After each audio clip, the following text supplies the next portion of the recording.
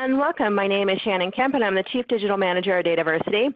We'd like to thank you for joining the latest installment of the monthly DATAVERSITY webinar series, Advanced Analytics with William McKnight, sponsored today by Looker. Today, William will be discussing predictive versus prescriptive analytics. Due to just a couple of points to get us started, due to the large number of people that attend these sessions, he will be muted during the webinar. For questions, we will be collecting them via the Q&A in the bottom right-hand corner of your screen, or if you like to tweet, we encourage you to share highlights or questions via Twitter using hashtag #ADVAnalytics. And if you'd like to chat with us or with each other, we certainly encourage you to do so. Just click the chat icon in the bottom middle of your screen for that feature. And if you'd like to continue the conversation after the webinar, you can follow William and each other at community.dataversity.net. And as always, we will send a follow-up email within 2 business days containing links to the slides, the recording of the session, and additional information requested throughout the webinar. Now let me turn it over to Elena for a word from our sponsor, Looker. And Elena, hello and welcome. Much for having me today, Shannon. I will just pop open my screen and we can get going. So thank you everybody again for joining us today. My name is Elena Rowell and I am on the marketing team at Looker. Digital transformation is a profound shift in the way that companies use technology to deliver value to their customers. It is without a doubt the #1 priority for technology leaders today. Out of all the areas that can drive digital transformation, #1 area of investment is data and analytics. But we're not really talking about the conventional understanding of data and analytics. According to Gartner, spending and focus on traditional query and reporting BI environments will shift dramatically to analytics that are integrated into business operations and digital solutions in the coming years. And with this, we're talking about a real fundamental change in the way we're used to thinking about data and working with data. Forrester calls the companies that are doing this well insight-driven companies. And these are the companies that are using data to drive growth and create differentiating experiences, products, and services. And the idea here is that data is not just something that we analyze. It's actually something that can be infused into everyday business processes to make employees smarter, to make optimizing operations easier, and even to drive new streams of revenue. We're talking really about the idea of expanding the idea of traditional BI and bringing it into that modern era, drive growth, create these actually data-driven experiences. Our mission at Looker has always been to empower people through the smarter use of data. Over 2,000 companies partner with Looker today to harness the power of their data and to empower their people to drive successful business outcomes and deliver better experiences for their customer. And we've seen that these data experiences are not just through analytics. Insights delivered to people where they are already and when they need them. So 50% of our customers are serving data to people outside of our tool. And really what this means is that it's finding them where they're already working and, arguably more important, where they're already making decisions. To do this, a modern approach to data and analytics requires a modern technology foundation. And Looker was designed to take advantage of evolving trends in data infrastructure. So the technology powering Looker is based on 3 main pillars. The top you see here on the screen is our in-database architecture. And this really leverages the power of modern cloud MPP databases. I'm sure, as you all know, are significantly more powerful, way faster, and far cheaper than their predecessors. This live connection to the database provides a complete view of your data without having to move any of it to an application layer. So instead, we query the database in real time, so the data is always accurate and always fresh. It's this idea of ELT, not ETL. Of a semantic modeling layer is a centralized definition for all of your business rules and business logic. So it separates the business logic from the physical data, which allows you to reliably apply consistent definition across KPIs. So both technical and non-technical people can work with trusted and reliable data. And this is all made possible and even made easy by our APIs for data that give the tools they need to deliver any data experience anywhere. So be this custom apps, active rule-based alerts, scheduled reports, automated workflows. It's really the beauty of the API is that it allows everybody to be creative. All of these capabilities are built on a flexible multi-cloud architecture. We believe organizations need to modernize at their own pace. We have a strategic commitment to a flexible and multi-cloud approach because we believe it's critical for companies to choose the environments that work best for them.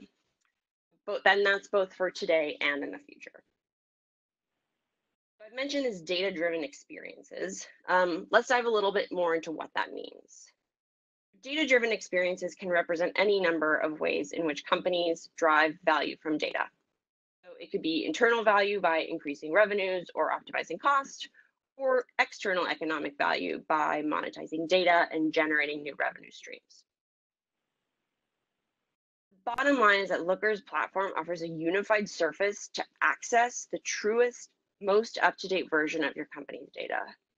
With this unified view into the business, you can choose or design the experience that makes the most sense for what you need. We power a number of data-driven experiences. First one is a modern BI experience.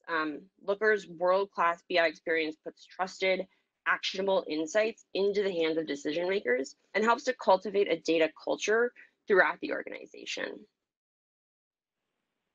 BI is just one of the data-driven experiences, ultimately ends up being a small slice of a company's data strategy.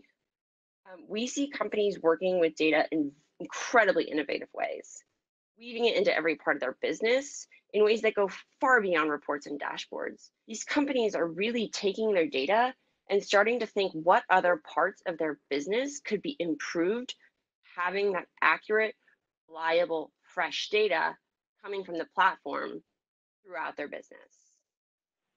Finally, we see leading organizations deliver data-driven experiences by building data products. To truly capture the immense value of digital transformation and get ahead of competitive markets, some companies are even taking the next step, and that's monetizing their data and even creating new revenue streams from the wealth of data that they're already sitting on. There's a number of case studies up here, and they're really all just perfect examples of how leading companies are delivering data experiences and shifting their focus from these traditional reporting tools to platforms that integrate data into business operations and data products, and can really both the predictive and the prescriptive side of analytics. Today, it all comes back to delivering value. So, a simple quote that is better interact and connect with our customers is so powerful, because that's at the end of the day what it is, and that's what digital transformation is about. That it's about driving better conversations and driving more growth through data. In the time to listen, I'm going to pass it back to Shannon, who is going to take over. Elena, thank you so much for kicking us off, and thanks to Looker for helping make these webinars happen. Really appreciate it. And if you have any questions for Elena, feel free to submit them in the Q&A section in the bottom right-hand corner of your screen, as she will be joining us in the Q&A portion at the end of the webinar. Now let me introduce to you our speakers for this series, William McKnight. William is the president of McKnight Consulting Group. He takes corporate information and turns it into a bottom-line producing asset. He's worked with major companies worldwide, 15 of the Global 2000 and many others. McKnight Consulting Group focuses on delivering business value and solving business problems utilizing proven, streamlined approaches in information management. His teams have won several best practice competitions for their implementations, and he has been helping companies adopt big data solutions. And with that, I will give the floor to William to get today's webinar started. Hello and welcome. Hello, and thank you, Shannon, and thank you, Elena, for the great lead in. Those were some very eye-opening statistics, and it's just really great to be sponsored today by a company that really embodies what I'm about to talk about, which is this whole idea of prescriptive analytics. I'm really excited about bringing you this topic because I think everything else really sort of builds up to this topic. Everything else is about establishing that foundation, that data foundation, that architecture foundation, the governance foundation, et cetera, for your analytics as an organization. And I'm referring to the the many webinars that we've given here in this series, one per month for this whole year. And hard to believe, but we're getting to the end of the year. 2 more left after this one in this year, but we are renewed for next year. So keep on coming back. We're going to keep talking about data architecture, keep talking about the data tools, and so on to help you with your analytics environment. And one other thing, I hope to see some of you next week in Chicago at the Data Architecture Summit. I know I'll see you there, Shannon. Hope to see some others of you there. It's bound to be a great opportunity to talk in more detail about these things. So let's jump on in here. And slide. Okay, that's a little bit about me. I think I've been introduced, so I'll move on. Yes, we do strategy, we do training, and we do implementation. In case you need any of that. But anyway, analytics is moving. Let's talk about analytics. Now, I'm going to give you a lot of examples here today because I think that the examples speak louder than definitions and things like that. We'll have some of that too, but analytics is kind of, in my walk anyway, it's been kind of a nebulous thing where people say they're doing it. Sometimes they're just doing reporting, in my view. They're not quite, doing complex analysis to the level that we need to be doing it at. Okay, I think it's kind of a grayscale between your basic reporting and your analytics. So I'm going to be pushing higher into that scale, into the analytics side of things today, which I think you need to be there. Now, I don't think everybody's there. I think quite a few companies are not utilizing analytics to the degree that they need to. I'd say most. And you might take some comfort in this if you're one of them, but I wouldn't, because to survive as an organization, you really need to be pulling in analytics. You need to be capturing analytics and utilizing them. So for example, at WellPoint, they are using analytics to optimize patient outcomes and transforming the entire industry. The knock-on effect of what they're doing with ensuring that patients get the right care and get to the right providers for what they have, so they have a healthier population. That's just one example. As Elena mentioned in her statistics, here's some of mine, but this is moving from business initiative to business imperative. More and more companies are saying that analytics will create a competitive advantage for me. And indeed, those who are achieving with analytics are more likely to substantially outperform their industry peers. So what is this thing? People are self-selecting their way into studies like this. You always have to take them with a grain of salt, but it does indicate that things are moving forward in analytics, and that we all must be doing that as well. It's not anymore about your everyday low prices, your great supply chain, your great customer service, and all that. That's all expected. It's really not about utilizing your core data assets anymore in terms of the basic reporting, maybe your required reporting. It's about something deeper. We're going to get into that here today. So first of all, let's start at the lower end of things. What's the difference between business intelligence and predictive analytics? Now, some people would call that lower tier of analytics usage just descriptive analytics. So I'm okay with that too. Descriptive analytics or business intelligence, you're looking in the rearview mirror. It's showing you what happened, which, okay, that's great. That's nice that happened. Maybe we have to report on it. Okay, check that box, great. That sort of thing is expected today. Yet so many organizations are still having a hard time with that, or kind of stuck there. And indeed, I think you have to be at least okay at that before you can move on into analytics as an organization. And the first thing you would move into is predictive analytics. I mean, really, when you're getting into analytics, predicting what's going to happen, predicting it in real time, and utilizing, and I'll say this over and over again, summaries of data that are actionable, because you can't take terabytes of data and make a real-time decision out of it. I don't care how fast the computer is today. You have to be proactive with your data. If you've heard this series, me talking about the various, AI and the data foundation and so on this year, you've heard me say the data needs to be screaming out what to do with it. And that means we have to take a proactive hand in the data that we put into our leverageable platforms for our users to consume and our systems to consume today. The technology is different for predictive analytics. Elena mentioned that there's an earlier legacy generation of tools, And then there's the modern set of tools that are really embracing this idea of analytics. Kind of hard to get from one base to the other. So you want to choose your tools wisely. And the questions you're asking are very different. I'm going to get into some of those. Analytics, at least the analytic data part, not necessarily the analytical applications of this stuff, but analytics are formed from summaries of data, summaries that become actionable. So different things like customer segmentation, what decile is a customer in, or what is their designation? You know, as a B2C consumer customer, are they a senior citizen on a fixed income? Are they a young urban, blah, blah, blah, et cetera, et cetera? What are they? Well, let the data speak. Let the data speak. The data will tell you, but you have to be constantly, as the fourth bullet indicates, reevaluating the data and determining what it's saying about these customers. And what's their profit level? Well, that changes with every purchase, doesn't it? So, and their predicted future would change with every purchase as well. So we have to be constantly looking at the data. Analytics should be tied to business actions, because it's great to understand what may be about to happen, but if you can't change it, it's really not very good at all. It's just a step towards actual business value. So let me put it on the table right now. There's really no debate between, predictive analytics and prescriptive analytics. They're just levels of maturity with analytics. And we need to be getting to the prescriptive kind, okay? So if you came here thinking that I'd be kind of debating that maybe predictive is good enough.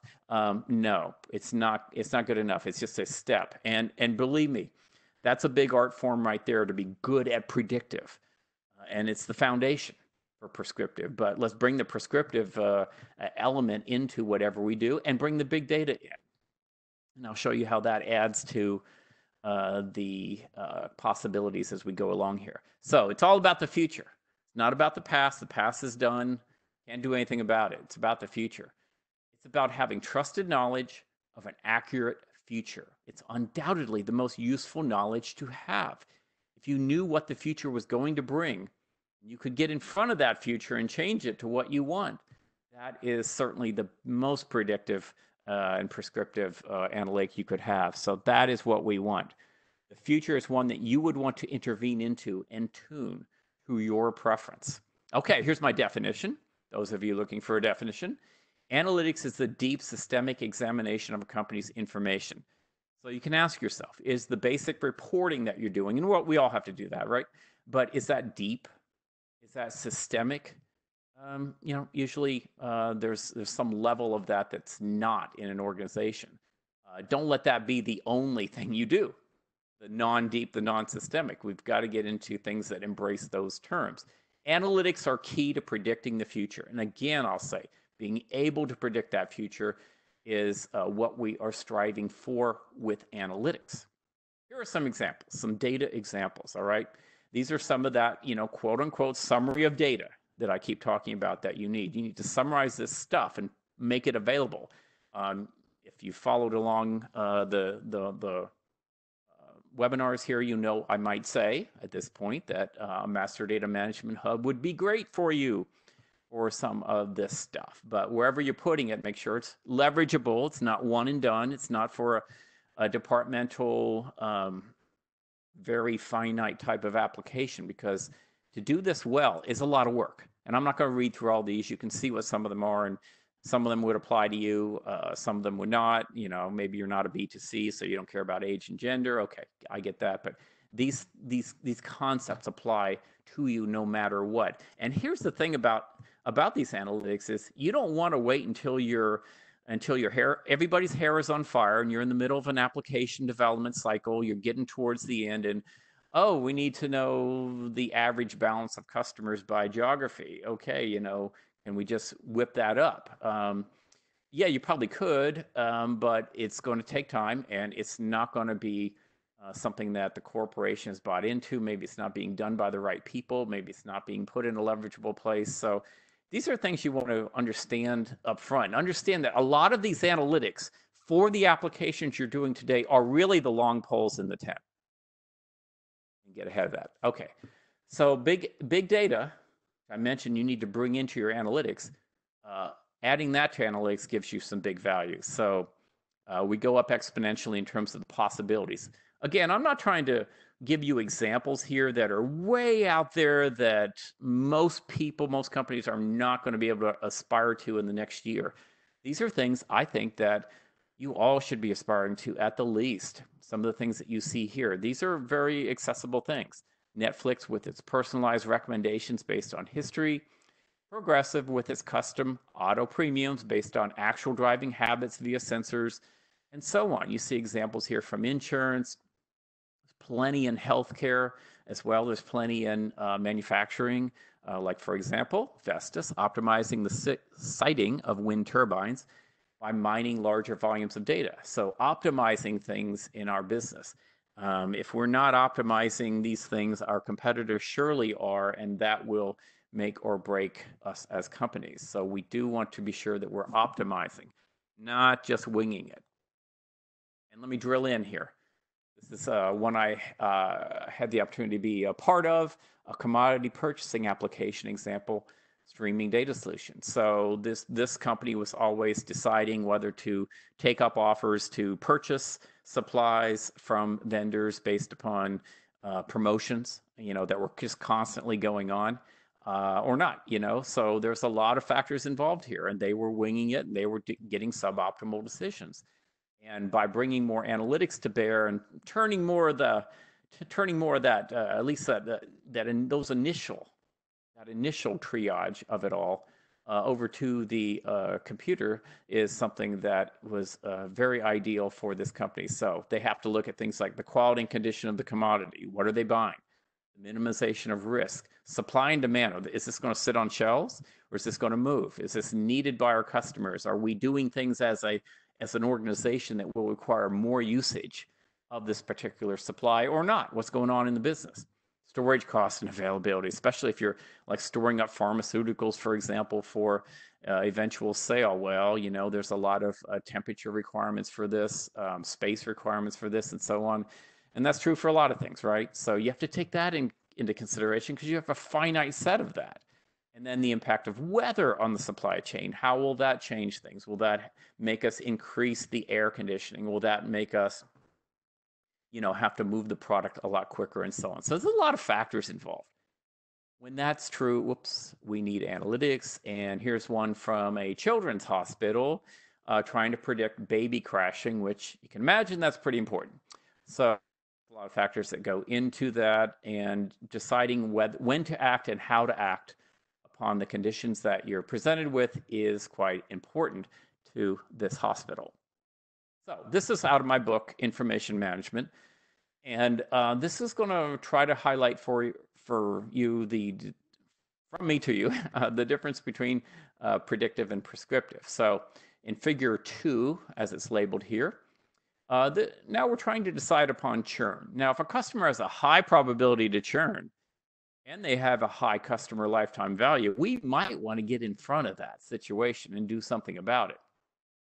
But if a customer has a low probability to churn and a low customer lifetime value, we don't necessarily want to do something about it. See, it's a kind of a problem if you are saying, well, this customer has they might churn, I don't know if it's 1% or 20% that they're going to churn in the next month, but they might churn. And there's this one thing that we do to prevent churn. We send them an email with a promotion or blah, blah, blah. That is not really taking advantage of analytics here. So I have a very basic model I show you where there may be something you do at a high degree, which might be, in this case, email them and give them a call. Right? There might be something that you might want to do this lower intervention, like just send them an email, maybe with a promotion. This can get pretty complicated. And I want it to get complicated. I want it to get well beyond my capabilities as a data professional. I want the marketing team and the product team involved here working with me, or taking the ball and actually figuring out what to do with the data. But my point here is that there's a lot of no intervention. You don't have to act on everything that you see in the data. Now, what you might want to do is, for example, if there's greater than blah, blah, blah probability to purchase, and they're a top 3 decile customer, we don't want to lose them, we want to do all the actions that we possibly can. So, for example, a telecom might offer a free phone, might offer a free month, might offer a free additional family member, etc. So whatever it is, it's the max you can do to keep that customer. That's what you do there. But at a lower tier of probability to purchase and a top 5 decile customer, you might just send them an email and say, hey, how's it going? We care about you, blah, blah, blah. And do something to try to keep them involved, but not something that's so expensive as sending them a phone necessarily. But if they're unlikely to purchase and they're a low decile customer, they're not moving forward with us, and yeah, they're probably going to churn, well, there may not be anything that we really want to do about that. So you see, that's the difference between predictive and prescriptive. Prescriptive is you're doing something about the prediction. So how much can predictive analytics truly predict? Well, this is a very difficult question. I get asked this question, and hopefully it's in the context of understanding the client's situation and the data that they have available, but I kind of go to the data on this one. The more data you have that's in a ready state, that's it's in a leverageable platform, it's trusted, it's well performing, etc., the better your predictions are going to be. Because let's face it, you're not going to spend forever trying to come to a prediction. You're going to spend a window of time, 10 minutes, 20 minutes, whatever, 30 minutes, but it's a window. And you're going to do the best you can with it. So if your data infrastructure is great, yeah, you're halfway there when you start thinking about it. But if it's not, oh boy, I got to go to that data warehouse / outhouse and pull data off into Excel spreadsheets and do this and that. And oh, the clock is ticking, and let me just throw something out there. It's not going to be very accurate. And the accuracy is very important. But there's no guarantee of 100% correct prediction. Just move forward. Keep moving forward with this. Don't say, well, I'm not perfect, so I can't move forward. After all, Las Vegas is built on 51%, as I like to say. So let's get into some of the topics around prescriptive analytics. Real time, yes. Artificial intelligence, how that adds to it. The data architecture foundation for it, and something very important in this is self-service, getting intermediate parties out of the way. Okay, the time value curve. This is a slide from Richard Hackathorn I pull out every now and again because it just demonstrates the various latencies that there are. And when we see this, we can see that, oh yeah, I might be heavy on this latency, but not on that one. The capture might be the thing that's really holding us back, but you got capture latency, you got analysis latency, and you got decision latency, but hopefully they're really small. And you're able to actually act while the customer's standing there in the checkout line, while the offer is being made, because they're going to back up if you don't act on the offer right now, or while the patient is laying in the hospital bed. You have to act in real time. I always encourage my clients to set up a real-time architecture. And sometimes, frequently, I will hear back, well, we don't need that.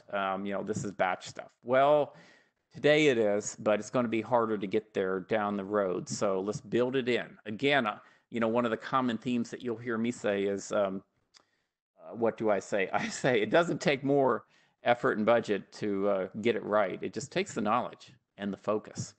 And that's what I hope to be giving you just a little bit of in this series. AI enhances analytics. Artificial intelligence is key to predicting the future. It can take the value of it up exponentially, where you can intervene into that future. I'll give you some examples in a minute. This is a deeper level of analytics, more than what a human could sit there and do. Self-service data discovery, intelligent recommendation of new data. Another thing artificial intelligence can do is suggest and identify data that can be brought into the analysis. Clustering that data up, like photo tagging it, can help the analysis go a long way. For example, we have some leaders in AI, as I call them, across the bottom here, doing some of the things that you see here. Now, improving financial fraud, that's at an all-time low. Of course, it's a spy versus spy game, but it is at an all-time low, thanks to the algorithms that are in place. We've all interfaced, for better, for worse, I might add, with chatbots, but that is the way of the future. And we can do some things to make those chatbots even better. We're all familiar with smart cars, and we're all familiar with driverless cars, which they're taking in a ton of information and having to make real-time decisions, and they're using algorithms and probability and so on. And it's just something to behold. Reducing the cost of handling misplaced items, automating, blah, blah, blah, automating anything that you possibly can. I have some clients that will ask about how to get started with artificial intelligence. Well, if we don't know, one of the things to do is look at what can you automate. And there's probably a lot if you haven't looked at things that way. And then predictions, maintenance. Predictive maintenance is a huge AI function. Combine that with IoT maybe to fill out the architecture for it, but that's huge. So these are some AI-based analytics in action. Hopefully there's something in here that's accessible to you. Now, I hate to keep saying that I keep saying things, but I do keep saying get your data under management in a leverageable platform, in an appropriate platform for the data. And this is key to a lot of my consulting, is getting the right platforms, getting the right data into the right platforms, okay? And it depends on the usage and how leverageable it needs to be, and we want to make it as leverageable as possible. So that means data warehouses, lakes, master data management hubs, and et cetera. Used effectively by multiple business groups, not one, but by multiple business groups. Make sure you are leveraging what you're doing and you're not just hairs on fire and trying to do what it takes to get through the day. It doesn't take much more effort to make sure that it goes a long way. Get your high NFRs, non-functional requirements, okay? Availability, performance, scalability, stability, durability, and securability, I guess. Make sure they're in place. Get your data captured at a granular level. You're going to need it. The more data, the merrier, the better for artificial intelligence. The more data you can trust, not just any data. Hopefully it's at a standard where you can actually utilize it in predicting the future with the algorithms. And make sure your data is at a data quality standard as defined by data governance. Now, all of these things taken together, that's the definition of data under management. So you have to ask yourself, how much of my data, my enterprise data, is under management versus not under management?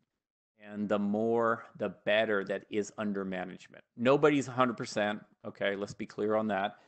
But I think grade A performers or level 5 maturity clients have at least 80% of their data under management.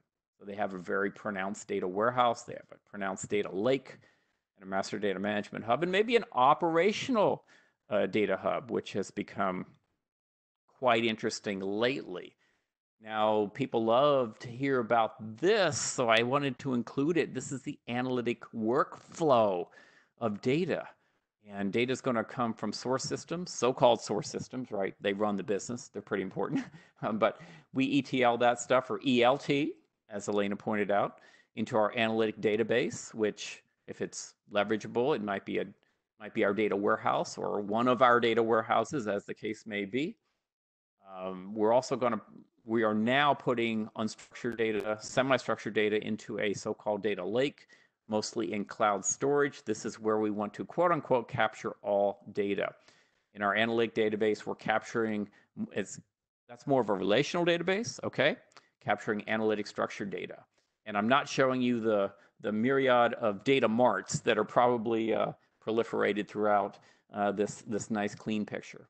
But anyway, the lake and the data warehouse are sharing data. Each is creating its own analytical data that's being shared to the other.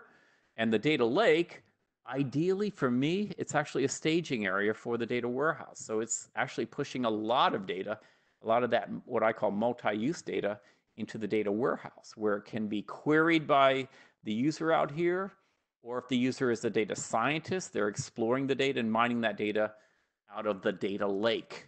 And anybody might be actually federating queries with data virtualization across both or more. The data doesn't have to all reside in one structure for you to access it in one query. Okay. So some other things that are important here as you make that move to prescriptive analytics. Self-service, disintermediating the intermediaries, okay? making the tools easy to use, making the results easy to consume and enhance, making it easy to access data, and making solutions fast to deploy and easy to manage. Okay, does that sound like your data access environment? It's what it should sound like. And modern tools are going to go a long way towards this. And some of the legacy tools maybe weren't built for all of this and maybe won't. So the tooling is very important when it comes down to it. So what about those tools? What tools are fit for self-service analytics? They work with SQL and NoSQL, because you're going to have that eventually, if not now. They provide that data virtualization that I talked about. They accept the results of and participate in data governance. They're not walled off from data governance. Okay, data governance influences the use of these tools. They provide secure data access. They adhere to security policy. They provide collaboration functions, which I haven't really mentioned much of, but analytics to be effective, really, I found that if the analysts and the data scientists and the users can collaborate over the results they're seeing in the various data stores, that can help out quite a bit. And they can be up and running quickly and can pivot with agility. Those are some of my definitions for a tool that's fit for self-service analytics. Be sure yours is. Okay. An analytics manager, I'm going to give you this as a mid-level maturity with analytics. So maybe you've had a data scientist on staff less than 6 months. I've already lost half of you, I know. I am putting some aspirational goals out here for you, all right? If I didn't do that, I wouldn't be doing much. I want to push you ahead with your data. I want to push you ahead with your analytics. So I got to give you some challenge goals. Some of you are okay with this slide already. You're like, yeah, we do that. Okay, hang on. Got one more slide for the high level maturity coming up. This is mid-level maturity. You got to get here. If you're not here, I think your business viability dictates you must get at least to this level within the next year. And really, I like to say that you got to get to my high level maturity by the end of next year if you really want to be a standout competitor in your field. Anyway, so much about that. Let's get into the details. So we got concerted efforts to plan the analytics that will benefit the company. Okay. And this must be, obviously, this must be embraced at a high level. In the architecture space, there's a basic understanding of it. The data architecture is satisfying, some demand, but it's still imperfect and misunderstood. There's some black boxness to the models where we don't quite know what they're doing. They may be harboring bias. We can't necessarily repeat and get the same results. So models have some prediction bias. They're dependent on other models, which is a bad practice. Analytic systems with mixed signals make improvement cumbersome and so on. So there's the good news here, and I'm dwelling on the negative on the slide, but the good news is you have models, or you've become a model creating and sharing organization. And then you have analytic processes, but unfortunately, they're still at a level of amateurish development where the systems are not developed by analytic professionals and unintended consequences result. Okay, but it's a maturity level. You got to go through it. So I'm not dinging it. It's just something you have to go through. Hopefully you go through it quickly, though, and get to the next level. No plateaus are comfortable for long. So if you get here, you have to keep moving forward, okay? And ethics, you're not considering ethics yet, okay? At peril, I might add, but we want to get to here, where you have multiple data scientists. They're up to speed quickly. You have a great analytics architecture where you have a central catalog tracking all the models. You're modeling. It's hard to make manual errors. It's kind of error prone. It's got a great SDLC around it, or what we call ML ops around it. Analytics processes are tight. It's easy to, for example, specify a configuration as a small change from a previous configuration. Okay, your scoring runs on a periodic basis. You know that it's not one and done when it comes to analytics. The scoring should be continually run on data, and you get that, and you're doing that here. And ethics are a part of your analytics at this point. There are good faith attempts to remove the bias from the models. And there's potential for malicious use of analytics considered in the analytics lifecycle. I'm not saying you've stomped it all out, but you are considering it, and you're trying to plug your holes. Maybe you have a few left, but You're plugging your holes in the ethics. You're plugging your holes in terms of bias that might creep into the data. You understand you can't just let a model run on data and accept its results yet, because the model may not understand some of the regulatory environment that you exist in, and so on. Either that, or you make the models understand that part of it, which can be a challenge. So still got the human element to this, but you have quite a bit, as you can see, of advancement in terms of your analytics across the board. I'll mention once again, your strategy, your architecture, your modeling, your processes, and your ethics. Those are my 5 pillars for you to think about. Okay, and try to advance yourselves across all those pillars. And by the way, you can't be like far ahead on one versus the others. It just doesn't work that way. They have to go in concert. So maybe you're not excited about analytic strategy. You want to roll up the sleeves and get to work. Okay, but the strategy has to be there to support the architecture and the modeling and the processes. And you can't be great at modeling and you don't have great processes in place to advance the modeling, you see. So it all kind of works together. Make sure that you're moving them all forward, and you're moving forward with prescriptive analytics. So when it comes to prescriptive analytics, you might say, well, okay, where do we go from here? Now, you're all doing this, but you may not be doing it with prescriptive analytics. Growing, satisfying, or retaining and satisfying your customers. We all need to do this, whoever our customers are. Increasing our operational efficiency. We all need to do this. Transform our financial processes. Yeah. Manage the risk, fraud, and regulatory compliance. Yeah, we all need to do all of this. And there are some examples given on the slide of things where prescriptive analytics help you out quite a bit. What was I going to say? So yeah, easier said than done, I know. But really think about how prescriptive analytics can help with all these initiatives that to some degree or another are probably already on your table as a company. But I want to add at this point that I would like everybody that hears my voice in these webinars, that gets my consulting, that hears me speaking and so on. I want them to think about being leaders themselves, being not sitting back and accepting, I'll wait for my order to come in from the users and etc. We actually, first of all, do you believe that data is the new gold? We say this in this industry a lot, right? Well, if you believe that, then you should feel kind of not only proud, but you should feel a sense of obligation there to actually make sure that it's treated like gold and make sure that the initiatives for the company reflect the fact that data is the new gold and data is how we're going to be competitive in the future.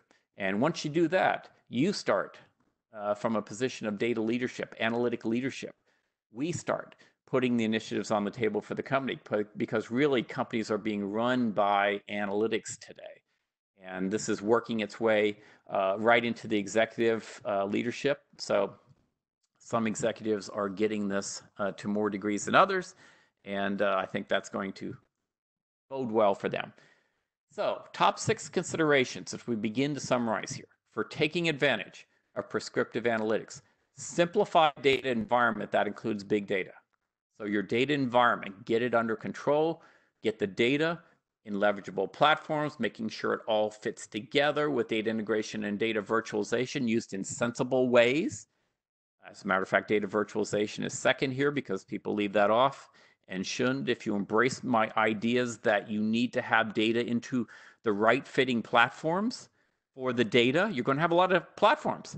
You're going to have some NoSQL, some graphs, some in-memory, some columnar, some data warehouses, some marts, some MDM, some streaming, et cetera, et cetera. Oh yeah, the data lake too, and other big data platforms. You're going to have a lot of that. You're going to need data virtualization for those edge queries at the least. Data governance so that the data can be trusted, so it reflects something that people don't have to get the data and then think about it and go debate whether it's good or not, crawl into the details which are not evident in regards to how the data came to be, etc.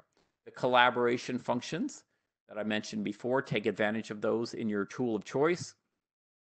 Always be looking to shorten the time to value And this means getting to more and more of a real-time environment, selectively, of course, but with forethought, okay? So you're thinking about not only today and the immediate requirements, but the future. You're trying to get that data into its platforms, available, well-performing and managed, etc., on a fast pace. And self-service, getting intermediary parties out of the way. I've been saying all along in this series that there's enough work for us as data and analytics professionals to do on the platform side of things, especially if we're trying to make the data scream out what you need to be doing with it. If we're trying to do that, there's a lot of work there. And I want to make it easy on the users, especially for the data warehouse and the data marts, all those analytical structures. I want to make it easy on them to do what they need to do from a business perspective. And by the way, I'm speaking here to, I used to speak to, IT audiences, right? But IT is fairly disintermediated. If you're a technology professional, but you're in a pocket of a, department or whatever, that's fine. That's actually fairly normal today. You're still doing all of this, maybe for a departmental level or whatnot, but you want to be getting together and making sure that at the enterprise level, whatever advantages the enterprise can bring to it, or you can bring to the enterprise from your perspective, that happens. That was a lot of words. Sorry about that. Okay, what are the challenges to prescriptive analytics? Okay, these are your challenges if you want to get on this journey, right? Access to diverse, massive scale data. Incorporation of non-relational data with relational data. Okay, some of you are just getting there. You're a laggard if you're just doing that now. Sorry to say. But let's get a move on with that. Get that under control. Get that embedded in analytics. Get that direct access that I talked about to full data sets, not limited to samples, not limited to just summary data. And get immediate access to fresh data without complex data pipelines. Yeah. Ability to apply diverse analytics at scale. So the second challenge is scale. It's one thing to do it in a POC tight environment, but will it scale to the enterprise needs as the data grows, as you want to bring more variables to bear on your models? Make sure what you're doing will scale, and access a broad variety of languages that are ultimately going to be needed upon that data. And you want to finally enable on-the-fly exploration and analysis. So get the right tools to accelerate development and testing, performance and scalability to support rapid iterative analysis, and enable easy reuse across multiple use cases. So I've given you the beginnings of a roadmap, I'll say, to prescriptive analytics, hopefully drawn out a little bit of the distinction between predictive and prescriptive, giving you some maturity factors. So that's a little more detail that you can go by to see, where you are. I don't think anybody's in a situation, I shouldn't say this. I don't think most are in a situation where you're too far gone. It's time to give up. I know some companies are kind of riding it out right now. That's fine. That's one strategy. But if you're not, if you're trying to be a great company of the future, you really got to get your head around your analytics and start not only predicting the future, but getting in front of that future and doing the right thing with it. So with that, I'll turn it back to Shannon, see if you have any Q&A for myself and Elena. William, thank you so much for this great presentation. And just to answer the most commonly asked questions, or if you have questions for William and Elena, feel free to submit them in the bottom right-hand corner of your screen in the Q&A section. And again, just to answer the most commonly asked questions, just a reminder, I will send a follow-up email by end of day Monday to all registrants with links to the slides and links to the recording of this session, along with anything else requested throughout. So diving in here, at the base level, William, what is your definition of a data lake? A data lake. Okay, so a data lake is it's a staging area for the analytical environment, but it's also a data science laboratory for data scientists to come in and have exploratory analysis capabilities to, I don't want to say all because that's That's pushing it way too much, but a lot of the enterprise data, as much as we can get in there, both from a structured and an unstructured perspective. The data is not highly curated because it's going to be used by only a handful of people in the organization, but to a very deep, high degree. They're going to have a different set of tools they're going to want to use on it, like TensorFlow and so on. They're doing some pretty advanced things with the data, and these are some of the things that really are very important to the company, defining competitive advantage. These aren't checkbox items. Some of this is some deep thought stuff, and we want to make those possibilities available. And now that our data science is catching up with the possibilities in enterprises, we have to make sure that the data stays on par with that, and the data lake is a very important part of that. Elena, anything you want to add? Covers it. And do either of you have any suggestions on data lake versus data warehouse, or both? Well, I'm trying to think. Didn't I give a whole webinar on that topic? I mean, there's a lot. There's a lot there. Most of my clients need both, and when I say need, I mean they can take advantage of each of these structures from a price performance and ROI perspective. Okay, so the data warehouse undoubtedly is foundational. There's no point in everybody building their own. There's so much data that is so common that it just makes sense. And I think we've crossed that bridge quite a few years ago. But the data lake, yeah, it's coming on. I hope I just gave not only a description of the data lake, but a little bit of my advocacy reasons for data lake. So they're both necessary. The data lake will probably have more data in it, or will have more data in it. And that's, you got to pick a place where you're going to keep historical data for all time. And it might as well be in the cheaper storage of the data lake. So that's one function it might do. We might be able to age off some data out of the data warehouse. Maybe not. You know, I'm not hell bent on that for sure, because if we're using the data, great. Storage is relatively cheap. But yeah, so you need both. You need them both at a certain level of maturity. But keep in mind, the data you're going to put in the data lake, it's not going to have to be as highly curated. You're not going to have to know as much about its usage in order to be effective as a data manager. So that's a little bit about that distinction. Fantastic. So, you know, there's a question here if you wanted to touch on it. And Elena, feel free to jump in at any time for any of these. You know, you didn't really dive into machine learning and deep learning and supervised learning, which you've talked about before in past webinars, which I can get everybody the link to those. But what about those technologies in the context of prescriptive analytics? You want to take that, Elena, from a looker perspective? I think I'll let you. I think you have the better. So we strongly believe in like choosing the best tools for the job, and that's philosophy behind this like unified, surface for all of your data. Choosing the best tool to, choosing the best database to like run all those queries, but also choosing the best products out there for helping you do machine learning, and not really trying to do all of that in one place. More giving you and trustworthy and governed data sets that you can then push to those and then push back into that data warehouse to surface to the people who need it. Yeah, I mean, I see Looker as a tool that has a variety of uses in not only for everything else, but also for machine learning and deep learning within an organization across multiple environments. So it has quite a few capabilities there. But the question may not have been about Looker, but about machine learning and deep learning and supervised learning, et cetera, and how that takes analytics forward.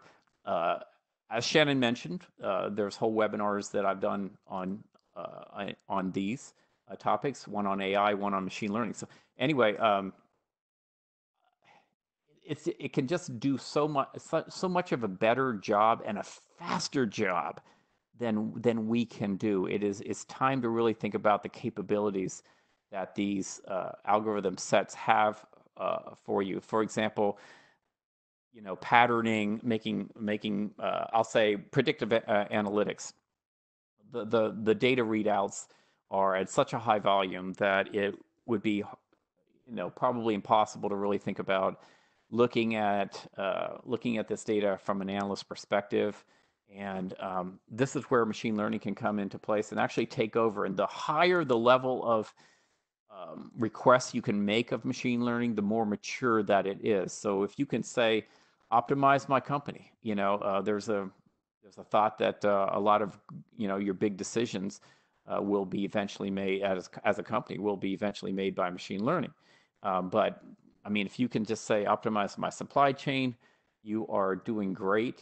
Find the corollaries to the great days that we've had in the supply chain versus the non-great days. And if you label your data as such, it can do that.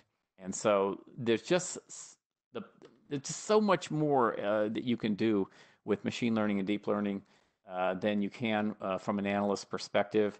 And really, they work hand in hand, right?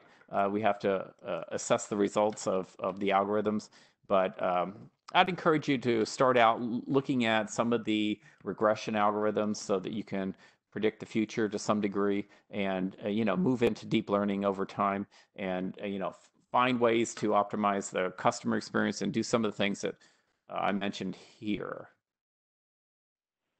Yeah, all of these things can be highly supported by machine learning.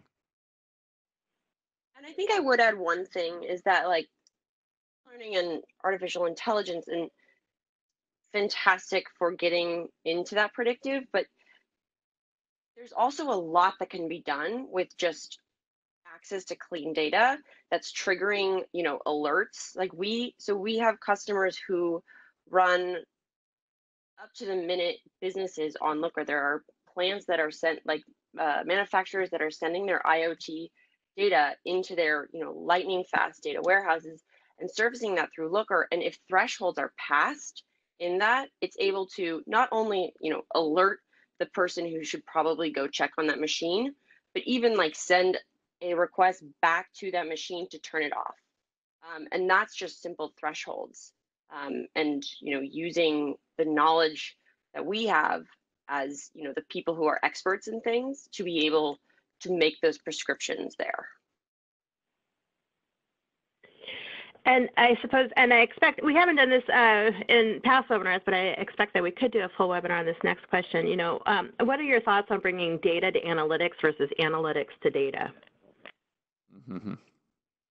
Well, a lot of companies are finding that their data is now being centered more in the cloud, and that the center of gravity of their data is now in a cloud, and cloud to cloud is going to be more optimized. It's all about data flow, I think, and the performance degradations that you may have with a subpar architecture now that includes a hybrid cloud environment.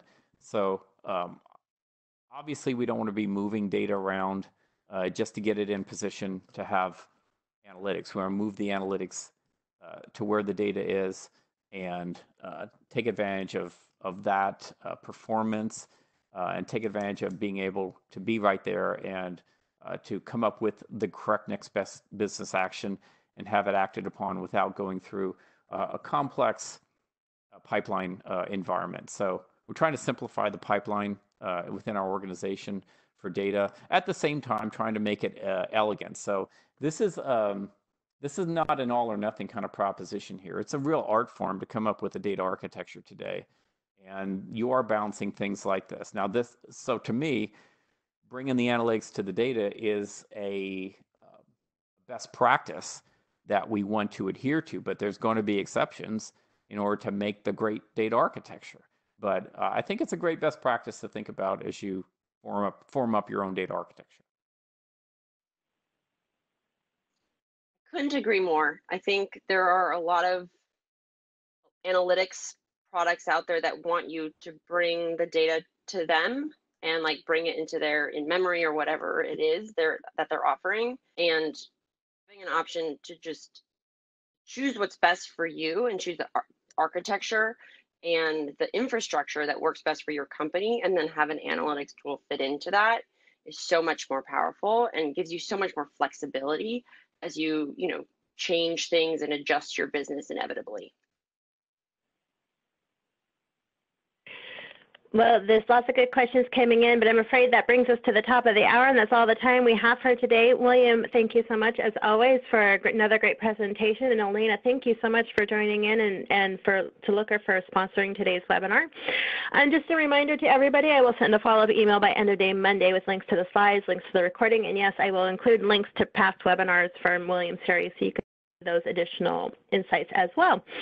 And thanks all of our attendees for being so engaged in everything we do and all the great questions, and really appreciate it. And again, if you'd like to continue the networking and follow William, you can go to community.dataversity.net. Thanks everybody. I hope you all have a great day. Thanks Elena. Thanks William. Bye-bye.